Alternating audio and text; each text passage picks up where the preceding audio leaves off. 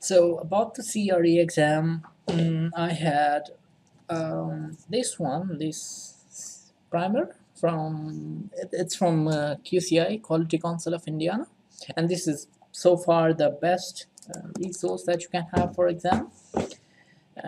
It's very exhaustive, and it's like it covers all of the BOK, and it also has these questions. For example, these are the questions it has. Like there are like maybe 3 times as many questions in this one, and like the good thing about these is that they are very theoretical. And I saw a few of the questions from these questions, or they were maybe too similar to think of. Like they were not exactly the questions that I saw here, but they were like these questions, and maybe the verbiage was too close or something. But I trust this one. One bad thing that happened to me was there were 2 questions. Although body of knowledge does not ask specifically about the hypothesis testing, maybe they do. Just let me check it 1 second. Yeah, they don't ask you for hypothesis testing in a direct fashion, but in the design of experiment like section, they say that develop and interpret the results of standard design of experiment, full factorial and fractional factorial. So there were 2 questions that they gave me the results or the table of the DOE, and then they ask you to interpret for it, like what's the effect of A B plus combination, or A and B, or whatever, right? So the thing is that even though this was a very great resource, it could not have helped me on these 2 questions, because they were 100% dependent upon my understanding of the full factorial and the combinations.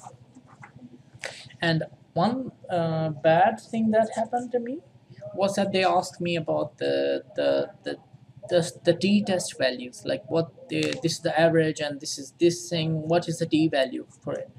And that's not in this book, even though it is in the elementary, or sorry, this book, the applied statistics. This is very like elementary book for statistics. It has all the tests in it, and even the chi-square. So there was one question about the chi-square, but it was not about to calculate it, but to interpret the results. And I just ended up guessing it, and the t-test value. Even though I have studied it, but I could not remember the formula for it. So that was bad luck on my end. And that was the moment that I thought, oh, one resource is not too much, uh, not enough really. Sorry, but 2 resources are way too much.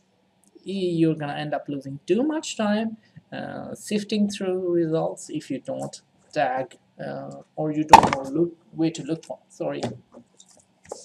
So I tagged all of the book, and there were these tags like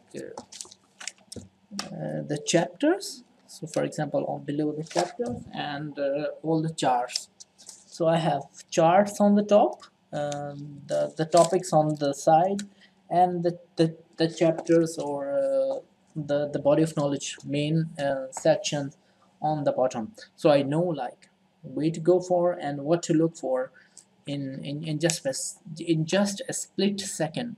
So that's how you should do on the exam day. Like you read through something, you just tag it, and then you know where to look for if there is something asking about it.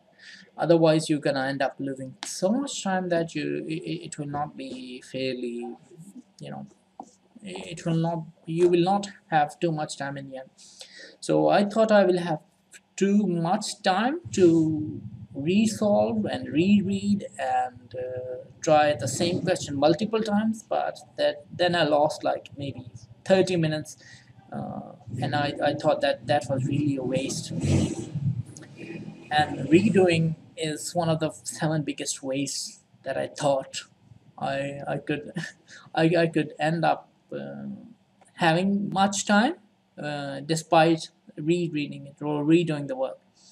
But that was a bad strategy for me on the test day, and it did not turn up very well. Nevertheless, we were talking about the resources.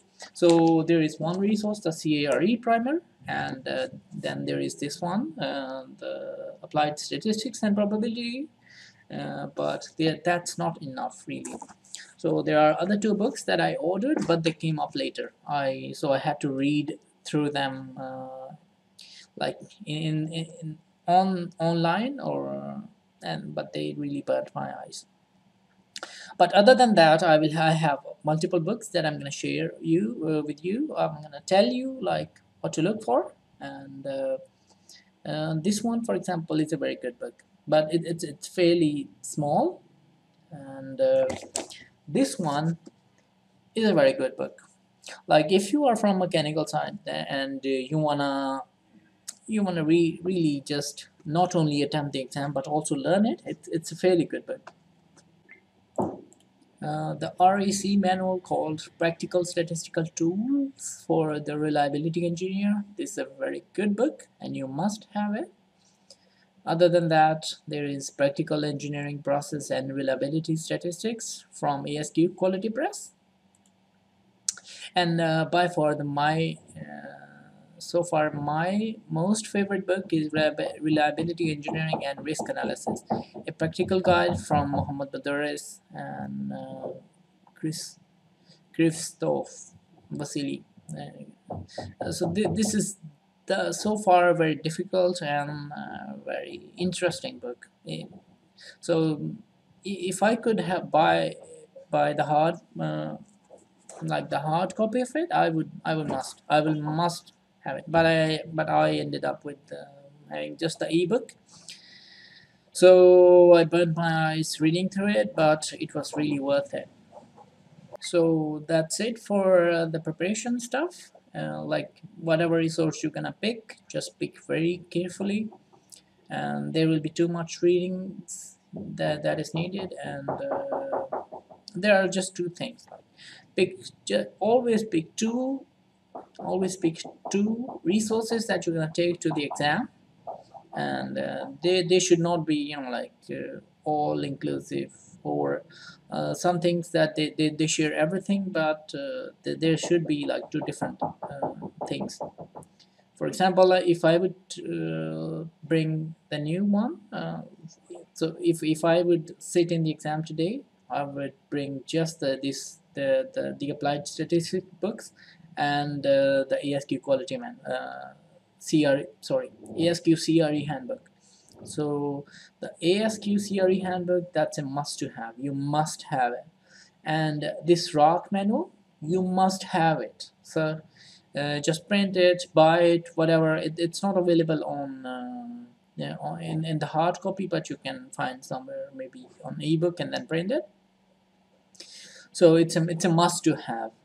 So you're not required to remember the formulas, but to use it. You must know how to use them, and yeah, I think I would not have needed this book on exam, even though I did not bring it. But I would have not needed any formula book if I just had brought the ROC manual, and that was a bad thing on my end. I did not calculate it fairly well, but you should do it. So like think which topics are mutually inclusive on the two resources that you're gonna bring, and which are like not shared in both. So what I would think about is that I would bring one book that is highly theoretical and one book that is highly mathematical, but they both belong to the BOQ. Like it's not gonna give you any benefit if it is from everywhere else, and not from BOK, sorry. So guys, the body of knowledge is one big hell of a chunk. It's very diverse, and each topic can become a book in itself. So you should be really thorough about it. Studying really thorough is the only requirement that you should fulfill. So the study time that you should do is that at least 120 or 260 hours. That is by far the minimum required.